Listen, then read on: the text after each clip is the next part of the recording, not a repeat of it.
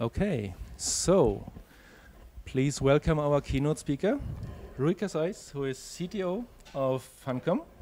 Funcom is a game company that has developed several massive multiplayer games. I know that quite a few of you are interested in this kind of technology. So I'm really happy that we have somebody here who has been involved in the development, operation, and the everyday running in, well, more than one of them, right? You were there when Anarchy Online was made? No, not one made. But after that? Yep. And your latest one, The Secret World, is out a few months ago. Yep. And we hope to learn quite a bit about how to make massive multiplayer games. And your talk, the technical challenges of developing MMOGs. Please, go ahead. Thank you. Good morning, everyone. I need to adjust my volume to the microphone. I might have to try a bit speaking louder and lower to see how it works. So thank you, Carson, for the invitation to be here. Thank you, everyone, for having me here. I hope to bring a bit of the challenges, the problems, the everyday issues we encounter when making games, more specifically MMORPGs. I'll talk a bit about that. I don't know if I have to point or if it works. By talking a bit of what MMOGs are. MMOGs mean massive multiplayer online games. Funcom specializes in MMORPGs, which is massive multiplayer online role-playing games. It's quite a mouthful, but it's to say that it's a type of games where you play online with lots and lots of people at the same time. It's a persistent world. That means the world has a state that persists over years and years and years, and the players interact with that world to somehow change their own character or the world in order to have fun. So most of you have heard of MODs, which were the text-based first type of massive multiplayer online games. And in reality, it's still the same, except now graphic quality is very high. The gameplay systems are a lot more complicated, and players and designers and artists keeps on pushing the limit on what they want to do. So not only we have more people because the gaming market has expanded so much in the last decade, but the cost of creating a game is really high, and I'll talk about that in a second. But here we see a screenshot. Oh, I think I have a laser pointer. I even have a laser pointer. Screenshot of like an old mod. This is Anarchy Online. Anarchy Online was the first MMORPG that Funcom launched in 2001, and it was one of the first in the Western world. It was the first sci-fi MMO. It's still running. So 12 and a half years later, it's still running. The world is persistent. It's an evolution of the world launched in 2001. And of course, that brings a whole lot of problems. This is a screenshot of The Secret World, the game we just launched in June last year. And there are many, many, many MMOs, the most famous of which is World of Warcraft, that not only was an immense commercial success, but also broadened the gaming industry to the concept of MMOs and made it very popular. At peak, it had like 13 million players playing every month, so it's substantial. The massive number in here is quite substantial. What else? Yes, avatar focused. I mentioned a bit that. Most of these games, you control an avatar. That avatar represents you. You use that to interact with the game, and that avatar grows. It can be that it grows more powerful. It can be that it grows in a way that allows the avatar to do more actions in-game. So it can be that if it's a warrior, you'll be able to kill harder monsters. Or in some other games that are very non-combat oriented, maybe then the warrior can build the pyramids by using his skills. And then he's not a warrior, he's more an architect. In the beginning, maybe he can build a pot. In the end, he can build a pyramid. So it's very avatar-centric in the sense that the avatar has some specific capabilities, and those capabilities evolve. And again, the avatar is a state. RPG-type progression means that most games have some kind of progression on a curve or a line, most likely a curve, to encourage players to spend time. These games are all about spending time. The traditional model is that you pay for a subscription, which means you pay every month. And as game developers, we want people to spend their time there so that they stay playing for many months. So an RPG type progression means that your character goes in strength, grows in abilities, not in a linear fashion, but in a curve-like fashion, to engage them more and to keep them playing longer and longer and longer. And of course, it means we need to build addiction hooks into the game so that people come back. At first, that was very common sense. What is addiction? These days, it's very designed, and there's a lot of influence and from research in psychiatry and philosophy, not philosophy, psychology and things like that to try to put the hooks that the players will bite and stay there. Large worlds to explore. That has always been a pattern in these games, that you can spend hours and hours and hours just seeing all the places in the world. The amount of content that has been created, the size of the game world are always very large. These days there are variants coming out that are less focused on having a large world to explore, but it still remains one of the big attractions with these games. So, they are big, they are complex, there's lots of stuff in them. And what we dream about is that we can actually not pay so much to develop them. Funcom has had some ups and downs, as especially the Norwegians in here will know. Many of the ups were due to us making really good-looking games, and many of the downs were because we spent too much money making them. And this is not specific to Funcom. Star Wars: The Old Republic, a game by Electronic Arts that was released in December 2011, January 2012. They didn't release the official cost number, but the estimates from people in the industry is that it's around $200 million development cycle. It's a lot of money. It's so much money that the industry is thinking, what the hell? What are we doing wrong? It costs as much as making a blockbuster Hollywood movie. Of course, there's a lot more entertainment value in a game like this, because we're talking about hundreds of hours of gameplay versus 2.5, 3 hours of a Hollywood movie. But still, it's a lot of money. And speaking of movies, the gaming industry is now the second largest entertainment industry in the world in terms of revenue. Overall gaming, not MMOs. But that's a side thing. Now, talking again about Star Wars: The Old Republic, it was the most expensive game ever made to date. The goal of EA was to be a World of Warcraft killer, because they wanted to steal that chunk of the pie, and they failed. They didn't manage. They had lots of sales. They sold a couple million copies, but the couple million is nothing compared to the 12 that World of Warcraft had at launch. So not only they had a huge development cost, but they took chances, and they didn't succeed. So overall, the industry is thinking, how can we reduce our risk and reduce our cost? That's where I want to focus on this talk. There are a couple of issues here that are complicated. Too complicated for the industry to be able to spend time on. The industry wants results fast, but some things aren't fast. And that's where the academia world is great, because in academia you can spend a bit more time thinking about the complicated problems.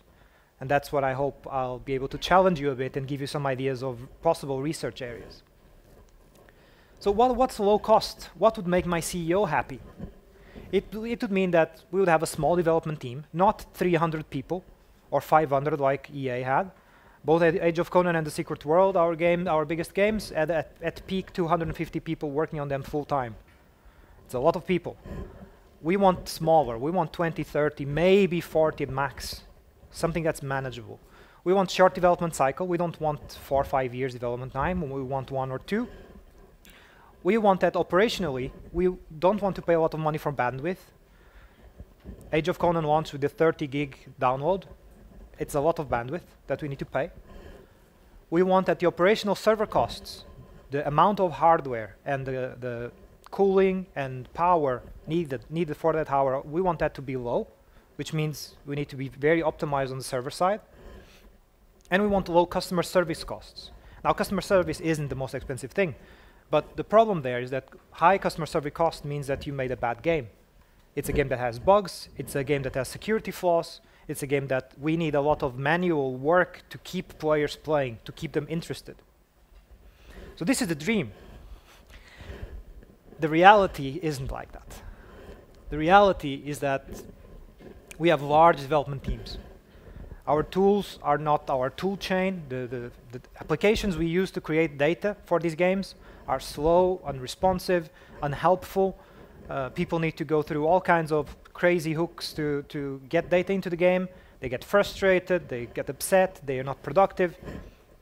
We have long development cycles because of unstable systems, manual testing. All these less than good tools make people cause mistakes. All the manual testing that we have, just QA, quality assurance people doing, means that lots of bugs will not be caught.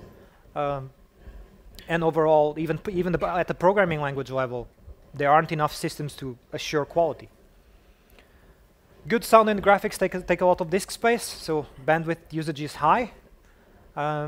Overall, the gigs and gigs and gigs of data are 80% focused on that area. Server costs, collision, game AI, game simulation, AI, network, and other game systems use a lot of CPU. I'll go into more detail a bit later on why these specific things cause these problems. But these are the main areas on the server side that cost money. And in the end, what we want is to have as many players as possible playing on one physical server. Right? We don't want to have many servers. And like I mentioned, customer service is a high cost because of having security issues or exploits, having bugs in game, which lead us to have another development team that the only thing they do is develop tools for customer service to be able to help the customers, which is a bit silly. Why are we making tools to help customer service, help customers when we shouldn't even have the problems to begin with? Well, we try our best. It's important to say that the picture isn't horrible. We in the industry have spent many years on this, and we have come with ways to minimize these issues over time. I won't focus in this talk on the areas that are they are not computationally hard. They are just a matter of investing time and money into it. There are some problems that we have that companies just need at some point to spend the time, the manpower, to implement the solution. So having good user interface on a tool is not something I'll cover here. That's something that can be solved with today's technologies and methods. But there are other things that will be computationally harder. What have we been doing? Well, the tool chains have greatly improved. In my experience in Funcom, we went from really crude Microsoft Access-based tools to an evolution into Python tools, and now an evolution with C# and WPF tools, and a better view, a better vision of what the tool should be, and the tool chains are evolving greatly. Automated testing is a bit more common, so there are simple things that we are automating. When I say we, I don't say just Funcom, I mean the game industry. But it's still not where it should be. There are compression techniques showing up, reducing bandwidth requirements. We use a third-party technology called Substance from a French company, Algorithmic. They do kind of like procedural textures. You can check on their website, algorithm.com. It's quite interesting, and they have both procedural compression, where you take a normal texture and it uses tries to proceduralize parts of the texture, gives a 33% size reduction. But they also have a way that we're using now to create the textures procedural from the get-go instead of you making bitmaps. That saves a lot. Unfortunately, it's not something open source or available to everyone. It's a commercial product, but it's showing up. There are other good compression algorithms out there, but it's quite slow, the progress in this area. That's what I feel from my experience. Hardware keeps on getting faster and cheaper. Hey, that's great. Cheaper hardware, faster hardware, lets us run more stuff, put more features into the game. This makes designers happy. And we keep developing internal systems for fraud and hacking prevention. In the end, those systems cause us to use more CPU time on the server, which increase other costs, but things are getting better there as well. So this talk is about you guys helping us dream. How can we get to that dream? Help us get ideas. We discuss a lot internally. We go to these game developer conferences like GDC, as you might have heard. There are game developing forums here and there. But overall, we have the problem that gaming companies are fairly proprietary about what they do. And I speak having tried to talk to many other companies, other CTOs, other programmers. And on a programmer-to-programmer level, people chat. But on a actual sharing of information or making a specific piece of code open source or anything like that, that doesn't happen so much. There are some great exceptions. EA released their internal STL version optimized for games as open source. That's a great thing. But yeah, overall, they don't share enough. And we don't see enough coming from academia that is usable. Very often we see, oh, this is a really cool idea, but it's implemented in a language that no one uses in the industry. Or it's a really great idea, but the implementation is buggy and doesn't really perform well. And I'm not saying that that happens for everything, of course, but it is very common for the industry to take something that academia has made, and then they have to spend the time making it industry grade, which is a shame. I think everyone will agree to that. So let's go through those problem areas and figure out if there are things you can help with. I'll have some ideas, some suggestions thrown in here. I'm sure that you'll brainstorm and have other ideas. Maybe there are already solutions to some of these things that we simply don't know. Information doesn't flow well. The internet is really big. There's lots of stuff in there, but industry people are always stressed and they need to release the game, and maybe they just don't know about specific web pages. I'm sure I don't know about most of them. So where do we even find information? There's a lot of text here, but you'll get the slides later, so you'll be able to go through it. Toolchain, let's start there. What are the main problems that we think you can help with? We have lots of complex and different data types. So a toolchain is something that allows the developers to create data, right? Be it a texture or a monster or a weapon or a sound effect or a map or a specific type of data that combines all of those together, which is what I call the glue data. Because at some point you need to say that this monster has this texture and this mesh and this sound and this animation and this particle effect and this AI and this weapon, and when you kill him it drops this type of treasure, and when you kill him it updates that quest, and you see there are many other types of data that need to be connected. And while that is not really an object in itself, it is kind of metadata onto the monster data. So what ends up happening is that we have lots of different data types, and game developers tend to make their own data types for whatever they need as they go along, and then it comes down to almost the programmer level, where the programmer decides, am I going to write a binary format? Am I going to use XML? Am I going to use JSON? I think I talk about that down here. But it's not very coherent. Also, it's important to say that we have data that's not really data, that's kind of code, because it's logical data. So where's the boundary between the main code base, which normally is C++, there are exceptions with Java and C#, and then there's the scripting, which is Lua or C# or JavaScript or ActionScript or custom scripting language, and then there's the data. But this scripting is code. It's normally a scripting language, so it's interpreted and all that, but it is code. But it's also data at the same time, because that scripting is tied to that version of the monster. Because that scripting uses a particle effect. If the monster doesn't have that particle effect, that scripting doesn't work. So that script is code, and it is data. And we have problems really packing everything together, because everything is connected, and the connections aren't always obvious when you're trying to inspect the data. The data itself, when we are creating it and when we are running it in the game, there are two very different scenarios. Creating and editing data means that you need to search, modify, add, and delete really fast. All the operations need to be fairly fast. But the data format itself can be bloated. As long as it's fast enough to load, edit, and all that, that's good. On the game, it needs to load into memory as fast as possible, and that's it. We'll never touch it. Because once it's in game, it's a fixed blob. Sure, the game might edit it at runtime, but then normally it has its own data structures for that.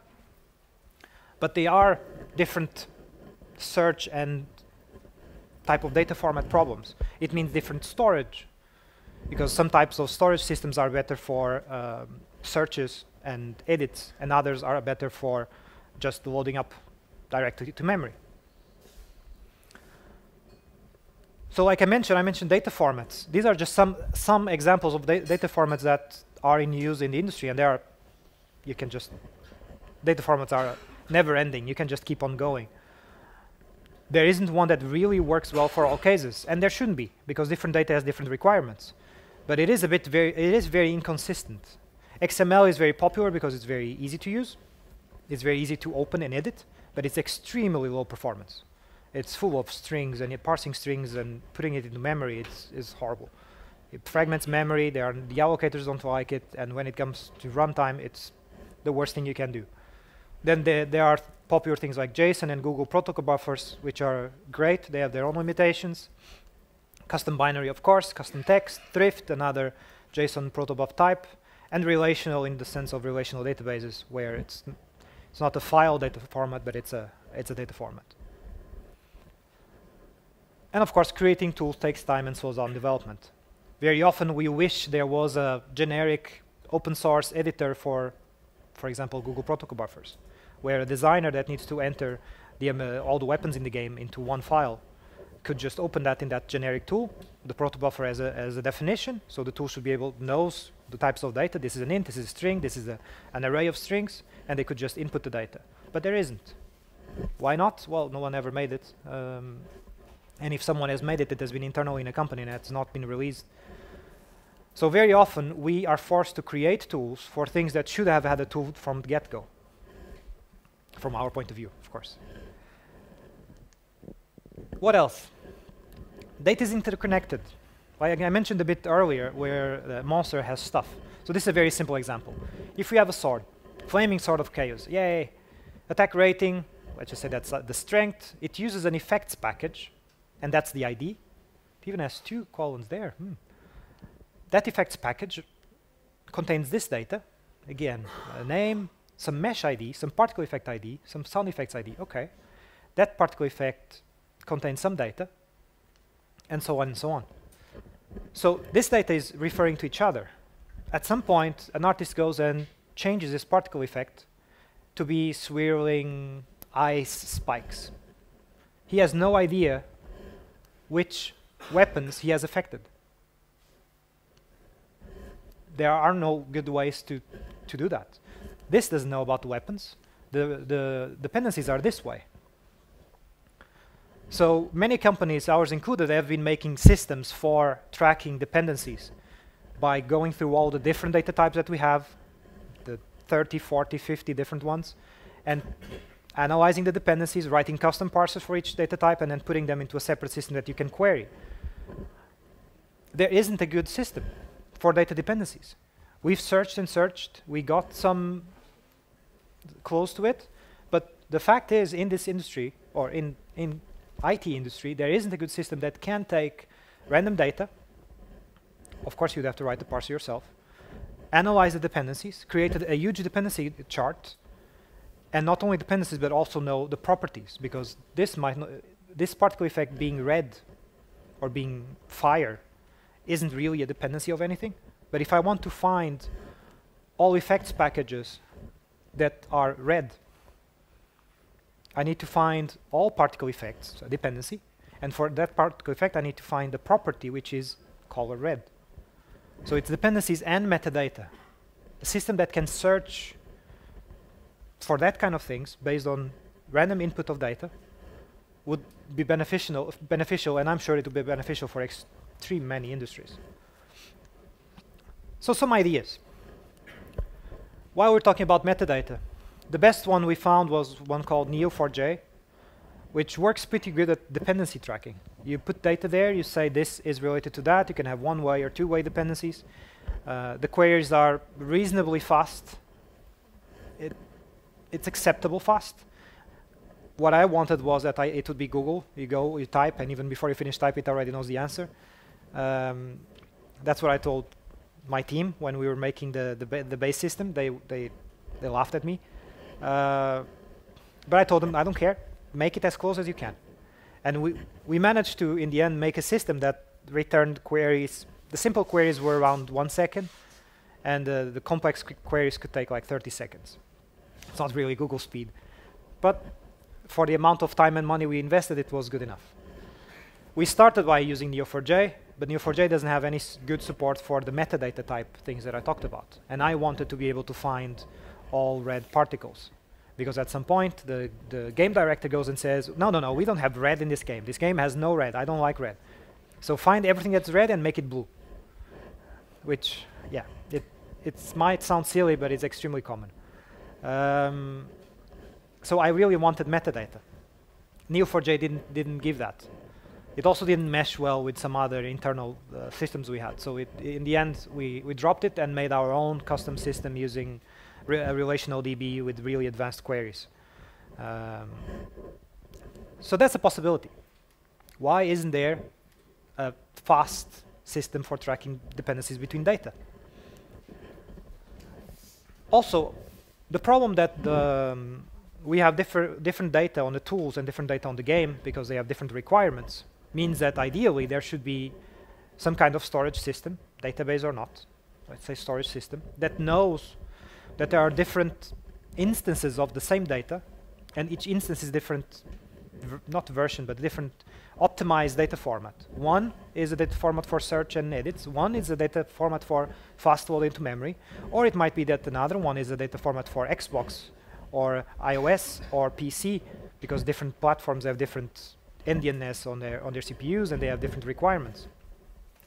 But there isn't a system that natively can keep multiple copies of the same object in different formats.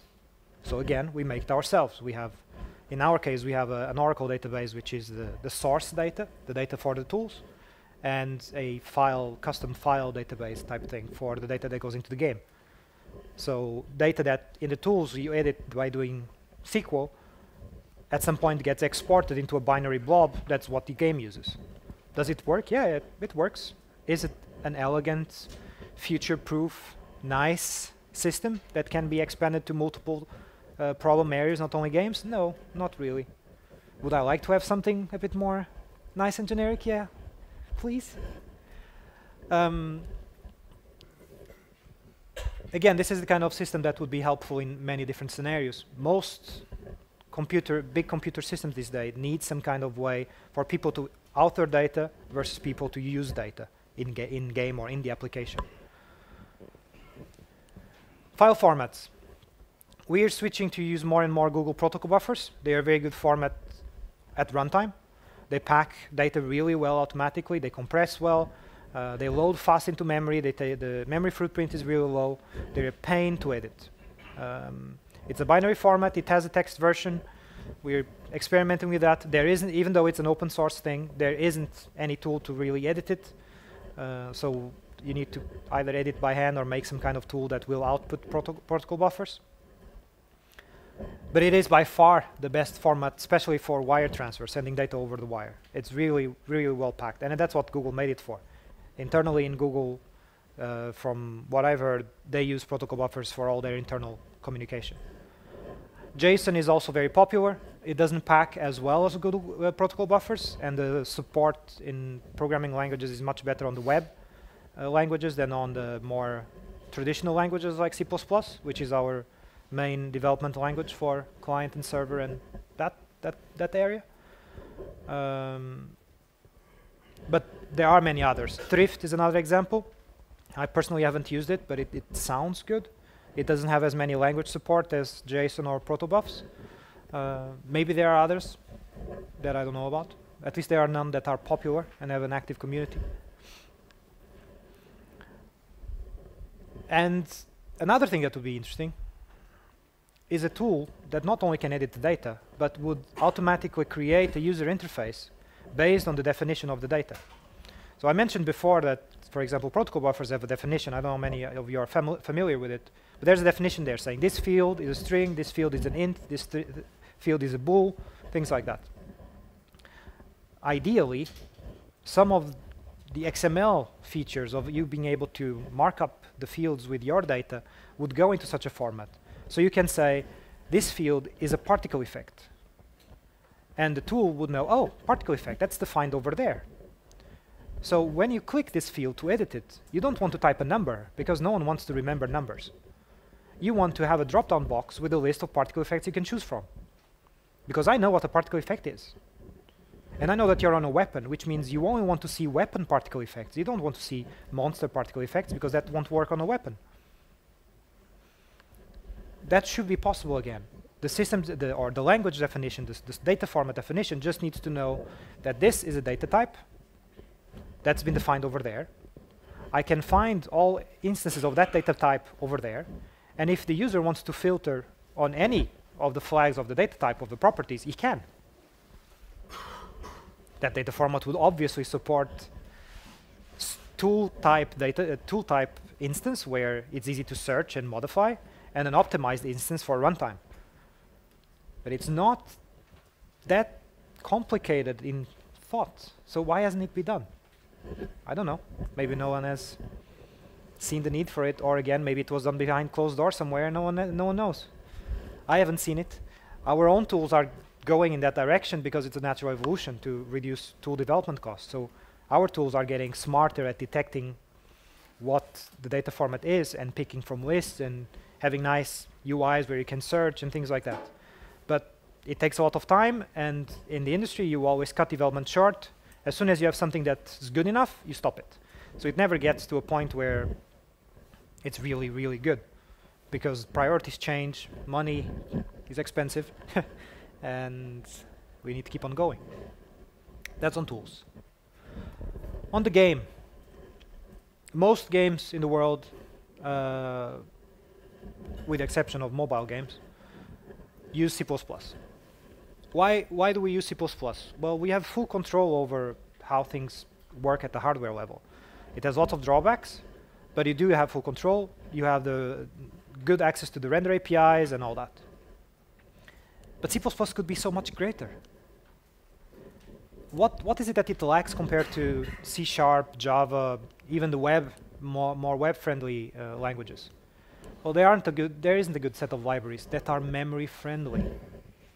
This is one of my main complaints with things coming from academia, is that things just fragment memory all over the place.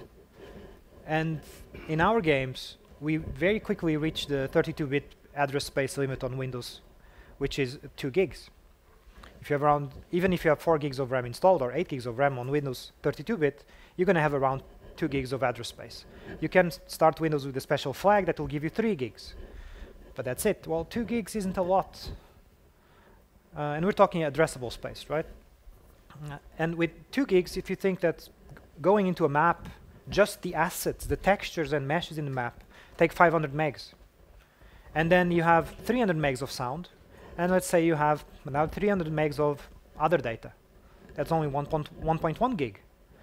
But in our experience, it's very likely that the games will crash out of memory at that point. Not because they run out of memory, but because they do a malloc, and malloc returns 0. It cannot find a block that big when you're allocating 1 megabyte. That's because the memory is fragmented. One of the big headaches I had never heard about until I started working in the industry. The friendly STD or STL has really great containers. Boost has really great containers, but none of them are really memory friendly. They let you specify your own allocator, which helps. Well, but they do help more if they were just memory friendly to begin with. Why not? No one wants an unoptimized app. Even if you're doing something that takes 50 megs of memory, it's nice if the memory is all contiguous. EA released their version of STL, which addresses specifically this problem. It's much more memory friendly. It's what they use on consoles and all that. It also has faster searches and all that. But it only covers the part of STL that EA used. It doesn't cover everything. It's a good step in the right direction because it's open sourced and there are people using it a lot. We are using it in some subsystems. But it's also, the naming is different, the compatibility, you need to change the code because the methods have different names and things like that, so it's a bit of a pain. C++ kept compatibility with C and kept compatibility with old versions of the standard. So there's a lot of things in C++ that are accepted by the compiler, Maybe there's a warning that is accepted, but it shouldn't be, at least from a game developer point of view. We want the language to be more restrictive. We want to prevent people from making mistakes. You can override methods with virtual and then you hide the declaration. You can do a void pointer cast to something and mess around with it as much as you want. You can do so much. It's ridiculous, the amount of stuff you can do with C++ that you shouldn't. My idea there, which I mentioned next page, so I'll get there in a second. C++ 11 is a great step forward. It introduces really interesting and useful constructs into the language, like auto, which is, if you've used the new C++, it's bliss to use that in loops when you need to declare an iterator and you have this long iterator declaration. Now you replace it with auto and the compiler figures out the type. It saves a lot of time and headaches. But again, it adds features. All the other ones stay there. So you can keep on doing the same things. And of course, C++ doesn't have as many good libraries as C# or Java. C++ feels it's a more open environment, so you have a lot more of everything. You have a lot more unfinished things because it's harder to finish a library in C++. You need to worry about memory overrides. You need to worry about too much. It's a pain to create a DLL because it doesn't have good introspection on the language. So that's a problem that overall I think it's important to keep in mind. Universities focus a lot on C# and Java. Depends a lot on the university, of course, but there's been a change towards C# and Java. So a lot of nice, interesting ideas get implemented there. And while a large part of the IT industry uses those technologies for more performance-intensive applications, they are very often not used. I'm not saying that these languages are bad for performance-intensive applications. It really depends on the scenario. But very often, people use C++. So the result is that it's very easy to make costly mistakes. It's very easy to make applications that crash or that are slow or unnecessarily or that just have bugs. I might be going a bit too slow. So I talked a bit about STL, improving the standard libraries, the open source projects out there to have better memory footprint and to have better, faster searches and usage would be good. Regarding C++ itself, why don't we have support for a subset or something like that? Kind of like a strict mode. I would like to be able to go to the compiler and say, no, I don't want people to do C-style casts. I want them to do C++-style casts. They're safer. But the compiler accepts it, but I want to force it to this specific mode where we are doing modern C++. We are not doing ancient C++ or C. That shouldn't be very, very, very strange. It means that we would have to go to, if that would be there, I would enforce it. And that would mean that we would have to go and fix our code, and that would be great. We would fix bugs. What if we go a step further and we can have this nice tool that you can go and click buttons to enable and disable parts of the language? Maybe you can put more checking into the language. You can say the class name needs to start always with capital letter. Or should the compiler check that? Why not? It is important for the business. Having code written in all kinds of ways is complex, and doing manual checking to make sure people write code in the proper way fails and is really boring. There are tools out there to check that, yes, but why do we need all these separate things? Can I have one nice tool where I can specify my language requirements for C++? Maybe with CLang, it's going nicely. CLang is really helping. Maybe there we'll have something. That would be a nice area. We don't need to go and change GCC. Keep it for compatibility, evolve into CLang. Why not? Testing. Testing is really complicated. We're doing more and more automated testing, but MMOs are complex games. They have gameplay scenarios that, even though they are not non-deterministic, they feel like it. There are so many variables that you just go, oh, this is random. It's not random. But it is really hard. We need to test the data, as in data consistency checks, seeing if the data refers to other data that doesn't exist anymore. We need to check the logical data, because it's kind of like code, but with very many data references. We need to check the code, and we need to check everything together. And then add some network latency, low frame rate, low memory or disk swapping, frustrated players punching their keyboard, and yeah, it blows up. And then people come to you and say, hey, I want my money back. Or even worse, surprisingly, even worse, they go to the internet and start bad-mouthing the game, which makes other players not get into the game. For us, that's a lot worse than people getting their money back, because that just affects one. Everyone does manual testing. They have departments of just testers. Poor people that end up suffering through hours and hours of buggy games. I praise their patience. It's very frustrating. And it fails too much. There are too many things that go through. The amount of bugs that those people don't see anymore, because they've been seeing so many bugs, that they don't see that the character, when he's moving over on stairs, that he jitters. They've seen that all along. They just assume that everyone knows that. No, me as the programmer, I don't know that. I just know that you told me that when I swing, it crashes, so I'm fixing that. I don't know that it jitters. It's less important than the crash, but I still want to know. They just, because they are humans, they get blind. Because they are humans, they tend to repeat the same play patterns, more or less. So they don't catch specific other bugs. That will happen once every 10 hours. But if that crashes the server, it affects everyone. So the ideal thing would be for us to not only get better at testing, and that's more of an internal industry problem, that we need to get better at testing, but we would like to see, when we do a change in code or data, what will that impact? What's the risk? As a manager, 10 submits, 10 changes have been introduced, and we're going to patch that out to live. Live is the live game, right? What's running. How can I evaluate the risk? What do we do now? Well, we ask people. So, Bob, how likely do you think this is that it's going to break and you're going to call you at 2 in the morning? Nah, that's not going to happen. It's fine, this is a minor fix. Yeah, how often has that happened? Too many times. We're really blind to the risk of a code change. What if we have a system, kind of like a compiler, that knows the internal structure of the code and can say, hey, you change this line here, and this line is using a function. That function is called from there, there, and there, and this function accesses this, this, and this. And this function is doing a memory operation, is writing memory. Writing memory, there's some risk there. It's affecting, and it's being called from, and it's calling these, and these.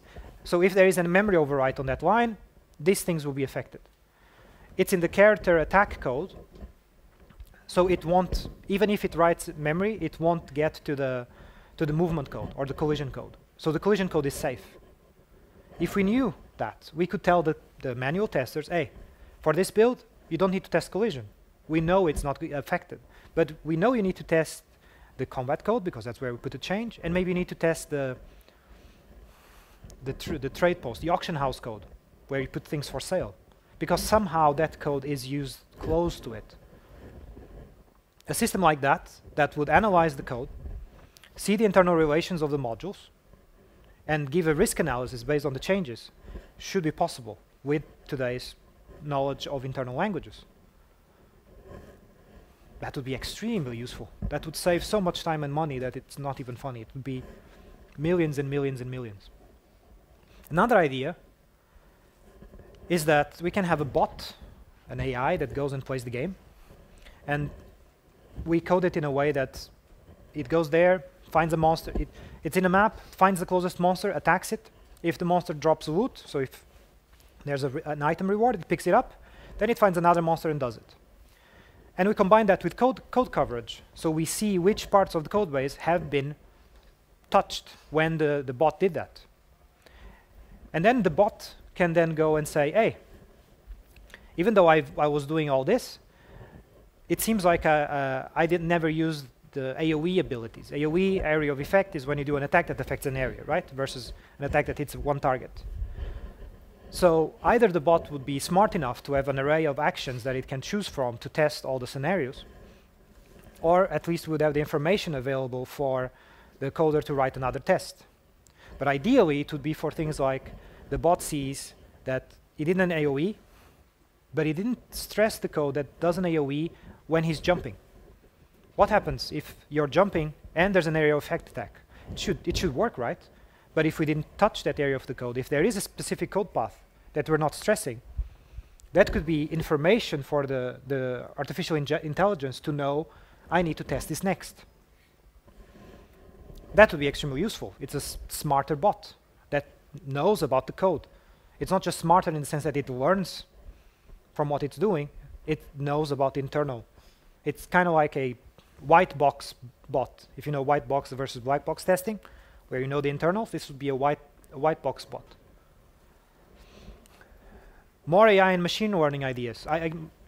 My background is AI, so I really like that. So if I talk about AI, it's because I have a tendency for that. What if we have high performance metrics?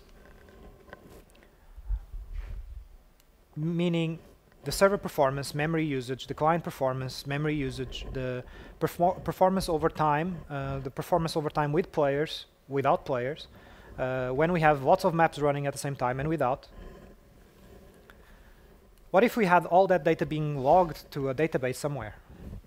And we had a system that could look at the data and see trends and issue warnings. Hey, this might be an issue here. It seems that when we have 67 players jumping at the same time, server frame rate goes down. And this has happened, where it's ridiculous, but if all the players go at the same time and push the jump button, it's very likely that there will be a small spike, because the collision code suddenly has to do work all at the same time, maybe all at the same area. The network code has to do work, because if we all jump at the same time, we need to be notified that everyone else jumped. So it's a squared complexity problem. So there will be a problem there. Normally, we know that. How do we find that out? By pure chance.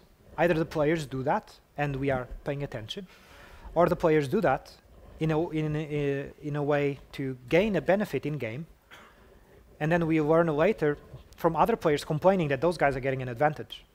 In Age of Conan, there was a very popular PvP, player versus player guild in Russia that was winning a lot, and we're like, what the hell is happening? Players were complaining.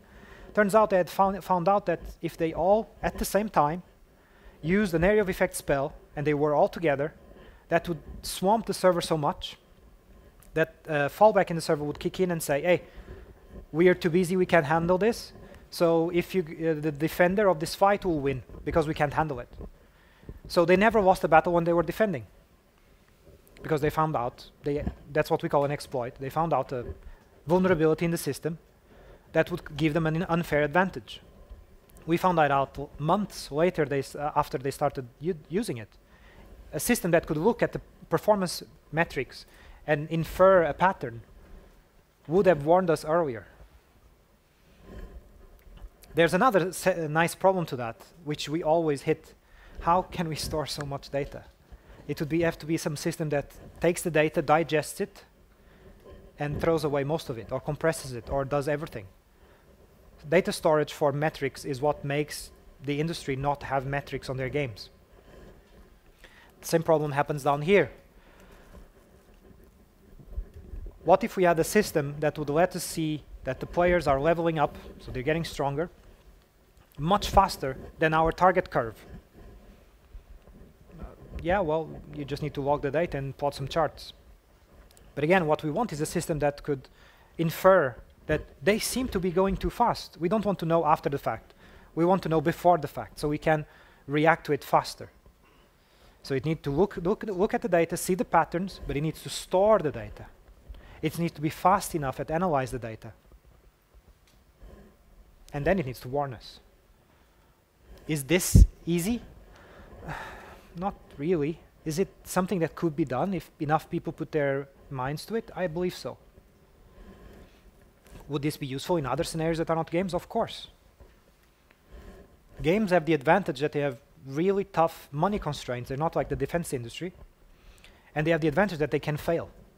It's not like the defense industry, where the missile might explode when being handled. So games are actually a quite good place for ideas to be tested. Don't tell this to my CEO, but the amount of money you lose on a game if it goes bad is nothing compared to the amount of money you lose if it's medicine or defense. Because then it's not just money, it's lives. So they are a great place to experiment. The cost is lower. Bandwidth. Time to play is critical. Players have less and less attention. Everyone wants to click a web page and they are playing. They want to get to their phone and play immediately. They don't want to wait 2 hours for the game to download. Are you crazy? Go tell that to a 14-year-old and see if he wants to wait for a game for 2 hours. Of course not. 30 gigs in size, that's a lot. Traditional approaches, well, I have less data. But that lowers the quality, lowers the value, less people buy it, then doesn't help. Split the data into some kind of packages. Things that can be downloaded sequentially. Okay, you need just this much to get into the game, and then this much to get to the next level, and so on and so forth. Trim the data. Remove the data that's not really necessary. This only works if you have a good system for dependencies. If I make a test map, because I'm testing my gameplay ideas there, that's not going to go into the game. Most games out there pack that data together with the rest of the game. Maybe they are manually excluded if you know it's a test map. But if you don't have the dependencies, you can't really trim it. Because my test map, I might have created a monster that I use in my test map. If I delete the map, the monster is still in the database. Do we know where that monster is used? No. Can we remove it? No. Keep it just in case it's used somewhere. Anarchy Online has 450 game maps. Do you think we know what's in them? No. We have no idea. So we include everything. Maybe 50 of those maps are test maps. We remove some of them, but... So what are the ideas? Semi-procedural data types. I mentioned procedural textures, or smart textures like they call them. And that was the first version of their idea, where you make everything based on mathematical formulas and everything is generated. Guess what? The industry didn't take. It didn't like it. It's too much work to make a pure procedural texture.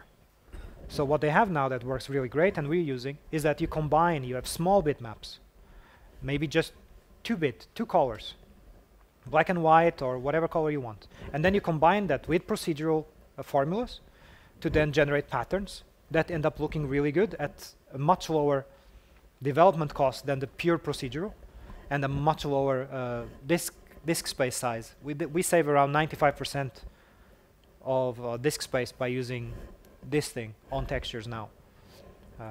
The game we're working on now, called Lego minifigures, it's with the Lego brand, those small bags of minifigures you can buy everywhere, is using this, and it's the disk space savings are gigantic. So with pure procedural textures, a 2 megabyte texture would take 2 megabyte compressed DDX compressed texture would take 2 kilobytes, I think, 3 kilobytes, something like that. With the semi-procedural approach, it takes between 50 and 200 kilobytes. So the savings are gigantic. The advantage with advantage with procedural data types in general is that you can modify them at runtime, because the color of the texture is just a value in the formula. So if you need to change the floor from being this brown to being green at runtime, you can. You can even interpolate and make it smooth out to a new color. So you don't need 2 textures. You can just have one that you modify at runtime. Why don't we have that for more data types? Like sound. A lot of sound could be generated. Like meshes. And I know there is some work being done on this area for models and meshes. But I haven't seen anything even remotely close to be industry ready. Maybe even for other data types that I'm not thinking about now. I talked about progression and curves and things like that. Maybe instead of creating items for players at multiple levels that mimic a curve, maybe you can just have one item and define a curve to generate the others. But in the case of an item, we're talking about a few kilobytes of data anyway, so maybe it's not worth it. It's interesting anyway. We should scale. We should scale the capabilities to the client. Everyone is going more multi-platform. We are working on getting our engine on 10 minutes? I need to speed up. The idea here is that we need to detect the capabilities of the client and then downscale if needed, or upscale. A bit like we do with video streams, but video streams is very easy. It's compared to the stuff here. Here you need to think of the bandwidth, yes. Does it have a sound system? Yes. Is it 7.1 channels or is it 2 channels? Okay. Rendering-wise, what kind of capabilities do we have? What about CPU-wise? What about I/O? Can we have a large data type that we push to memory because we have not so much memory, or is our disk drive slow? All that would have to be considered to make a really good system to scale. So even if we just have an open source library that allows you to give a rating per area, that we then, the industry could use that to smartly download what it needs, would be extremely useful. More compression techniques. LZMA is great as a general compressor, but why don't we have a mesh-specific compression type? We know these are triangles. Can we compress it better? We know this is sound, and for sound, OGG is pretty good, and there are some others. So it's not the best example. For textures, we have some procedural ones, but for different data types, we can have specialized compression. And better knowledge of data dependency so that we can download just what we need as we need it. Maybe scale to the network connection again. So we know that we're going to need this in half an hour, approximately, but it is 100 megs, so we should start downloading it now. Server performance. We need to do a lot of computation on the server side. Why? For security reasons. If we put this kind of areas, or network is different, but if we put gameplay, collision, scripting onto the clients, it means that I can go reverse engineer my client and edit it in memory and say, hey, every time character name equals Rui, the combat formal result is win. So I always win. You can't have that. The server needs to validate. Same thing with collision. If the server doesn't check collision, which is the case in first-person shooters, you can do wall hacks. You can move through. You can hack your client to move through collision, which breaks the game rules. And because this is a subscription game, players pay to have a good experience. They don't want other people to abuse. Another extremely high cost area is network messages. I mentioned before, it's a squared complexity problem. We have to see what other people around us are doing. Servers do manage to tackle large maps with lots of people by separating those into areas, fixed or not. In our case, we have dynamic areas that are shrink and grow. It's a very crude algorithm, but could we have something there to make this faster? Probably. Also, most server architectures rely on an entire game map being run in a single process.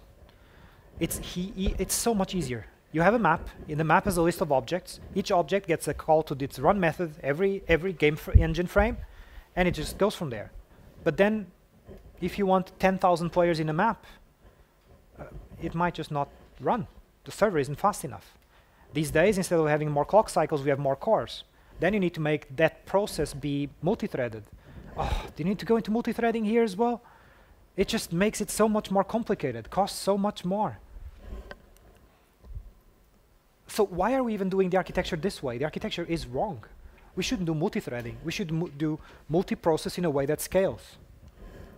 And I think I talked about that here. Why don't we get a different architecture where we don't rely on the concept of a map with a list of objects, and instead you have workers that take an object and process its data? It's not that simple, because if I am attacking another player, I need to do the server processing that needs to load those two players. What if that player at the same time is being attacked by someone else, and by someone else, and by someone else? Then in which work server would that information be processed? And how would we transmit the data? If I have a work package here about the player being attacked, and a work package here about the player, do I care about another character that's 800 meters away? Probably not. Visually, I'll probably not even see it. Does the server need to know that? Maybe. What about if we're talking about 3D positions? Should I, in a high performance scenario, should I have to get the updates if all of you start jumping? Maybe you're relatively close. But if we don't have enough CPU, that probably should scale down, so I get less updates. There isn't a good system there. There isn't a good system for the application to be smart about network updates to clients. And how can we offload the servers and still keep the security level? Could we do peer-to-peer game rule checking if we are all playing together?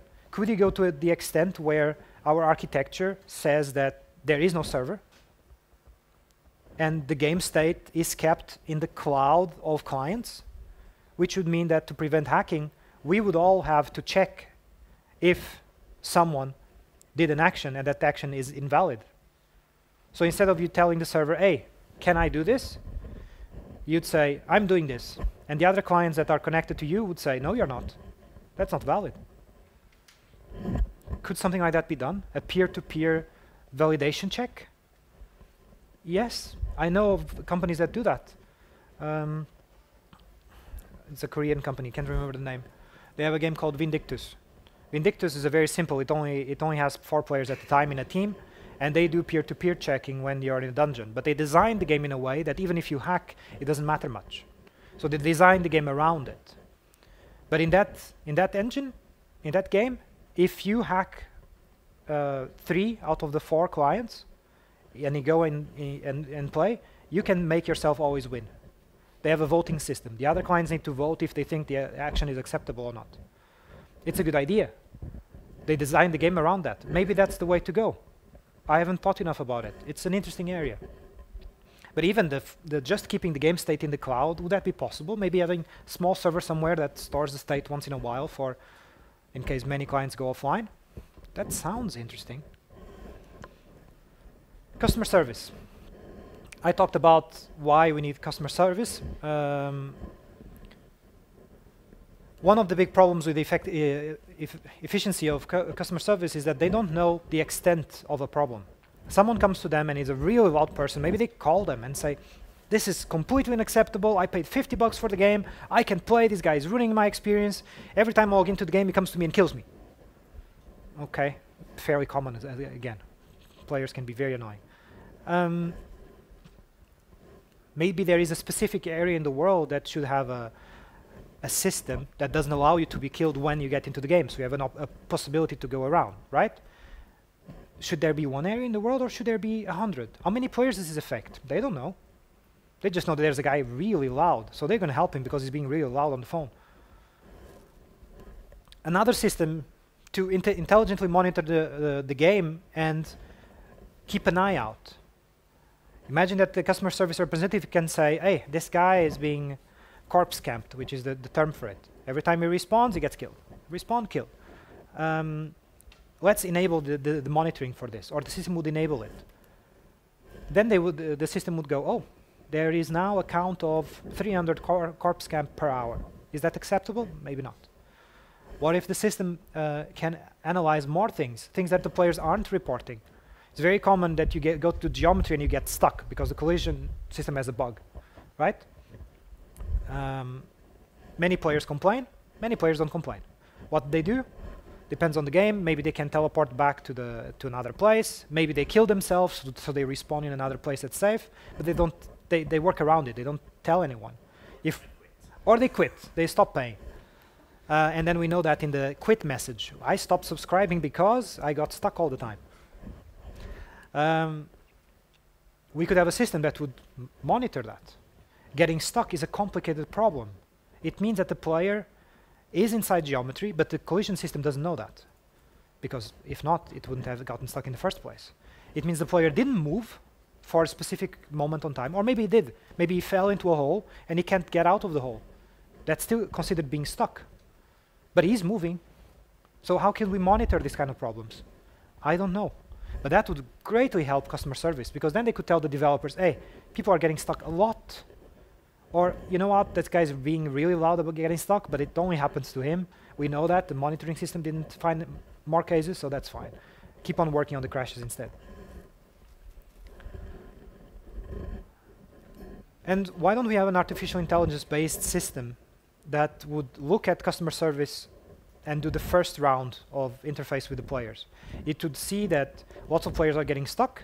So when you type /help or click the help button, the first thing it says is, it auto-prioritizes the issues. Are you stuck? Click here to reset. It could look at what's happening in-game, both reported by customer service and not, and prioritize the help issues. Maybe it would even automatically broadcast. Oh, the server performance is being low. It would broadcast to everyone, so everyone has on their screens. Please be patient, server performance is a bit low, we are working on it. Even if we're not, it doesn't matter. What matters is that the players need to feel that they're getting what they pay for. And they pay for attention. They want attention. They want to feel like we care about them, that one player in a million. And we do, because we want them to stay, and a happy player will bring more players in. That would be interesting. That would save a lot of money. I hope I'm right on time.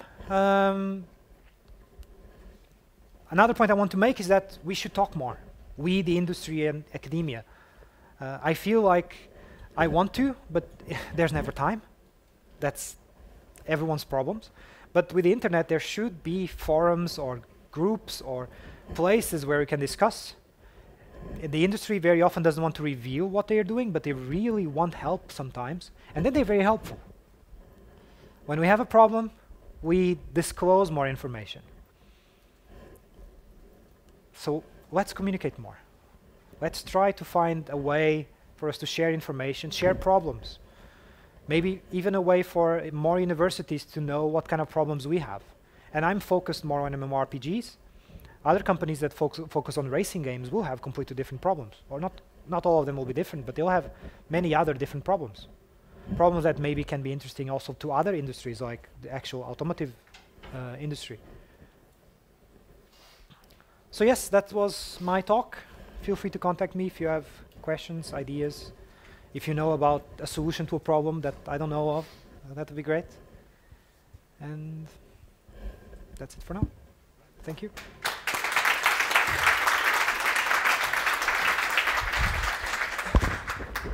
Thank you very much. Very nice talk. I hope it inspired quite a few opinions for the game industry.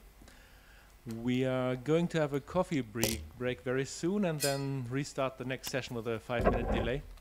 But if anybody has some spontaneous problems now before the coffee break, please raise your hand. Otherwise, Rui is going to be here for a few minutes more. Unfortunately, he has to run off and do work very soon. Yep. I should put this back on. Hi. Thank you for the interesting talk. I thought some of your aspects about the memory management, and it really sort of pushes towards maybe rethinking some of the undergraduate educations in computer science. Mm-hmm. But I was struck by your problem about the software testing. Mm-hmm. And I was sort of wondering, I have heard over the last 4 weeks some very interesting talks from software engineering community on interactive software testing. Mm-hmm. The ASPLOS, UPSLA sort of conferences currently are getting very excited about exactly the same problems that you are currently indicating. So University of Illinois basically, for example, has a professor, Danny Digg, who does sort of interactive software testing where some of the mundane software testing is done by the system, automatic, but then basically there is the programmer in the loop, user in the loop, to actually really sort of maybe give hints to the system. I have heard the talk from Tao Shi, maybe you know, so very famous software engineer from North Carolina State University, very similar on these levels of compilers and software testing with user in the loop and sort of some kind of. So I was sort of wondering, are you looking into those areas? Is that something common practice in software engineering? And these problems that you mentioned go beyond what currently the software engineers are looking at? Yes, so the gaming industry is probably in the software area, it's probably the one that tests the least. I know many people in the normal IT, as I normally call it, the business that's not gaming, and their testing is a lot more mainstream. Unit testing especially is very mainstream. User testing is growing. In the gaming industry, we have a problem that user testing is difficult because the users aren't close by. when we have a game that's going to target 2 million people across the world, it's hard to get those people around. It's expensive. It costs money to fly in people from different countries, because we're talking about the entire world. And when we've done user testing before we always had great results. But the cost, time, and money was always deemed too high. So I've been turning myself more towards automated testing, either with artificial intelligence that we can direct, or feature level testing. A bit of not unit testing, because it's not so small as unit testing, but more taking a big feature like the auction house and doing the big actions there. It's a shame that the gaming industry doesn't test more, but it's also because it's a bit more complicated. So I have to say that it's one of the areas I'm the weakest at myself, just because there's never enough push from management to do it, because it's something that doesn't give immediate results. It's something that gives long-term results. And because it's a very fast-paced industry compared to business, those things get dropped. But overall, I see the improvements. Even on the business, 5 years ago, there was a lot less testing. So eventually, it will mature into something we can use in gaming. But I feel that from the gaming side, we should be able to develop smarter artificial intelligence type testing that can look at big patterns. So the methodology of testing is good from the IT side, but the more large-scale, big data type testing should come from our side. That's what I feel. Yeah, I don't. Just two quick things. Number one, you mentioned you were talking about your clients being able to scale when networks were bad or whatever, and you had a kind of comment where, video streaming is easy. If that was easy. True, easy. A lot of us probably wouldn't be here. It's easy. Yeah. Easier. Easier. Yeah. So like I can see from your presentation, like you came with a shopping list of things you want us to do. That you're looking for help with. But yes. Is Funcom bringing resources or funding or contests or whatever that will get us involved, or will help us to get where you want us to be? I should have mentioned, it's a good point. I shouldn't just come in and ask. Funding. No, Funcom has been through some rough periods. So maybe other companies would be able to do that, but not us, not at this time. But we have done before, and we are willing to spend some time on it, and data. We have data from our games that we can give. We have done that for a TCP/IP research project where we gave big data dumps, and we can be guinea pigs. I am very open to these things, so I am willing to take experimental ideas and test them. So not in the form of money, but in the form of some developer time, and in the form of willingness to take research ideas into more real-world scenarios. That's what I think we specifically can contribute, and I think overall most companies in the business will be able to do that.